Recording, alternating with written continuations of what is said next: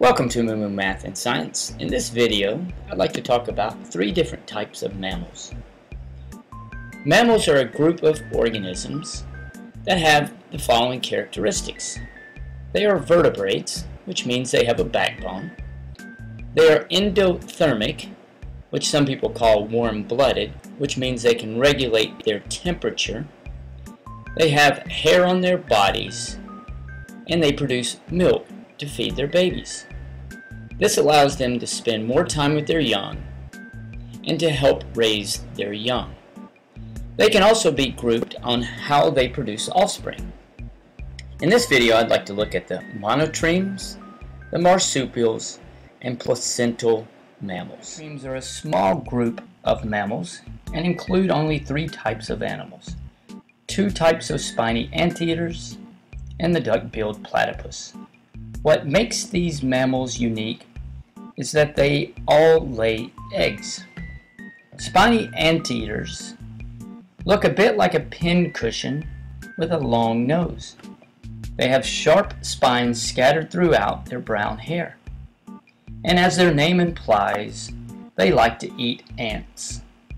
A female spiny anteater lays 1 to 3 leathery eggs into a pouch on her belly. After the young hatch, they drink milk that seeps out of pores on the mother's skin. Yes, a little strange. They stay in the pouch until they are 6 to 8 weeks old, and then the mother scratches them out of her pouch. The duck-billed platypus has web feet, a strange bill, fur, and feeds its young with milk. They live in water, and they construct a maze of tunnels in the banks. The female lays her eggs in an underground nest, and then the eggs hatch about 2 weeks later. After the hatch, the tiny offspring feed by lapping at the milk that oozes out of the fur of the mother. Yes, again, a little strange. So there you have the monotremes, which are mammals that lay eggs. Marsupials are mammals whose young are born alive, but at an early stage of development. And they continue to develop in a pouch on their mother's body. Take a look at this kangaroo's pouch.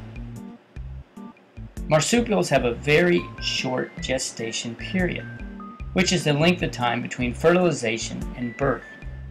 Possums, for example, have a gestation period of only about 13 days. Newborn marsupials are tiny. They are born blind, hairless, and pink.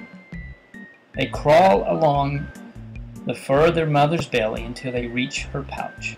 Once inside, they will drink milk from their mother.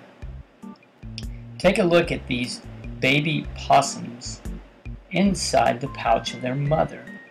They've been in there for a little bit, so they aren't newly born, but you will notice they're still very small. Some common examples of marsupials are kangaroos, possums, the Tasmanian devil, this strange little animal called a sugar glider, and koalas. There we have the marsupials, mammals that have a tiny little offspring. Placental mammals are mammals that develop their offspring inside the female. The name of this group comes from the placenta, which is an organ in pregnant female mammals that passes materials from the mother and the developing embryo. Food and oxygen pass from the mother to her young through the placenta. Water passes from the young through the placenta to the mother, where it can be eliminated. The umbilical cord connects the young to the placenta. Placental mammals are classified into groups on the basis of characteristics such as how they eat and how their bodies are adapted for moving.